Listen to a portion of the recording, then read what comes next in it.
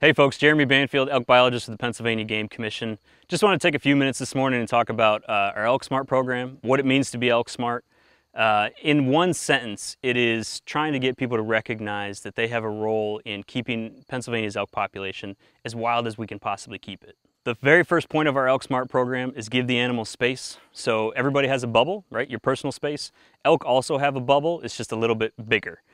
We suggest at least 100 yards, so when you're up here watching elk and viewing elk, try and keep at least 100 yards from the animal, right? Give them space so that they feel comfortable and secure, safer for them, also safer for you. Second part of our Elk Smart program is to not feed the animals. Whenever you feed wildlife and elk, it puts the animals nose to nose with each other, right? So it artificially congregates them.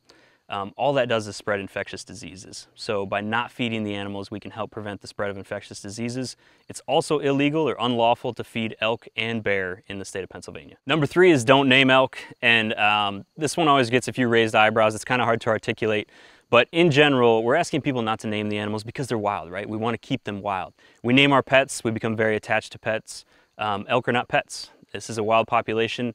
The second part of that is it's a hunted population, right? So every year we've got over 50,000 people that put in to take a Pennsylvania elk. Obviously, if an animal gets a name and then later on it gets harvested, it just ends up creating needless conflict. Fourth and final point of our Elk Smart program is do your part. And that's the idea that collectively we have to work together to make this program a success, right? Everybody's got to do their piece in following those other 3 points that I already mentioned in order for this program to work. So please be Elk Smart and do what you can to keep Pennsylvania's elk population wild.